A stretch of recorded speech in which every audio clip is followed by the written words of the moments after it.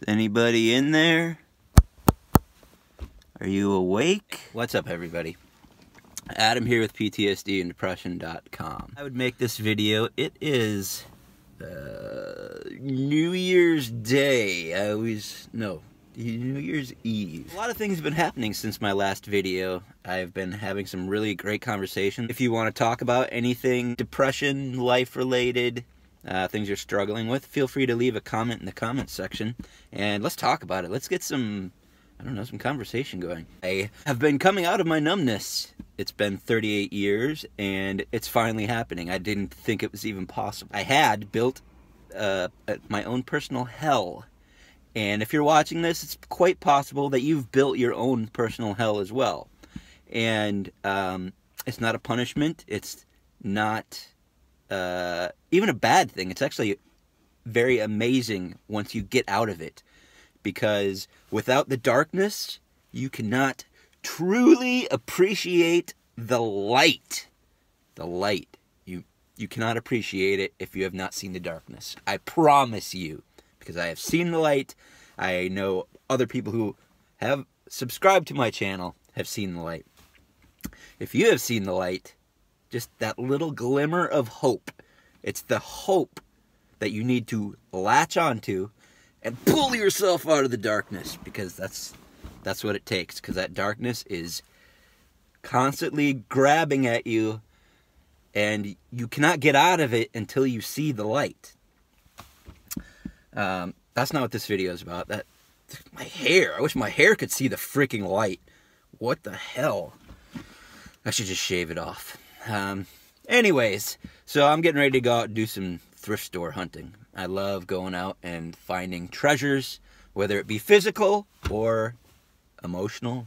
You know, treasures of the mind are the most important in life. And when you shut down your mind because you're in pain, you're suffering, all these things, you get lost. And if you're trying to find your way and you can't find your way, it's probably because you're looking in the wrong spot.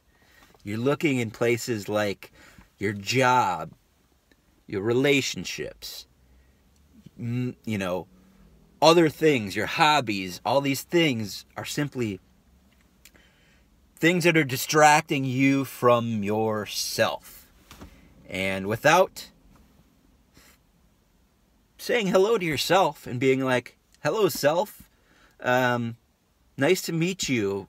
I don't really have a relationship with you. I kind of feel like we should have a talk because things aren't going well right now.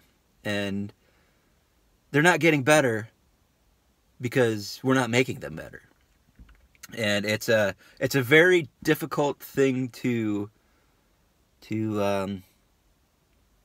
almost understand, because when you're so numb, that numbness that you are in, it's like a blanket. It's this filter that filters all of your perceptions to a point of just only a few things get through. And once you are able to let a little more information through, you're like, holy crap, there's a lot more stuff to this world than I thought. And it is amazing.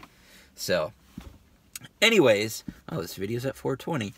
Woo! I wanted to give a quick shout out to everybody who's left comments on my videos and given my last video, which is more of an honest video in terms of how I've been feeling and the things that I've been going through. And I feel like other people are going through as well. So, alright, ladies and gentlemen, stay strong and live long. This is Adam with PTSD and Depression.com, and I am out.